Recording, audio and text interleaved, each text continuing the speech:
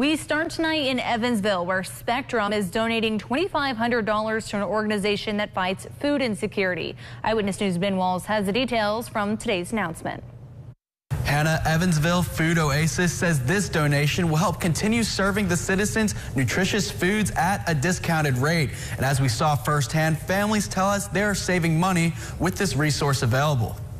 In Evansville, Spectrum is committing more than $2,000 to help Evansville Food Oasis and its grocery store on wheels, better known as the neighborhood food market. If you can't afford the groceries and you don't have the access to transportative means to go somewhere else to get the groceries, Evansville Oasis is right for you. You don't need to show your income. You don't have to have an ID. Anyone that needs food and is hungry can come get it.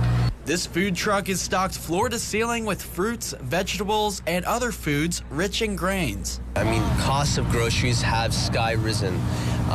Additionally, there are lack of access to grocery stores, partly because there are some areas without grocery stores, and we call those areas food deserts. Now, Spectrum is stepping in to help the cause. We don't make money on the services, on the foods we sell, and because of that, we're looking for external sources to help sustain operations of the neighborhood food market. It's an initiative that Omar Badreddin noticed while working as an account executive for Spectrum. He eventually nominated the organization for the award. I've seen them help out people in the community, specifically in my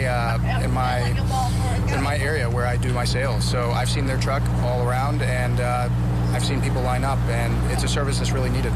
Like today, I got $50 worth of groceries, which would, if I go to a regular store, it'd cost me be somewhere between $1 and $1.50 with milk and eggs and bread and stuff. Tanya Gomez-Main is one of those people lining up for groceries. She tells us it's something that helps not only her, but other families as well. It's something that's really helping the community.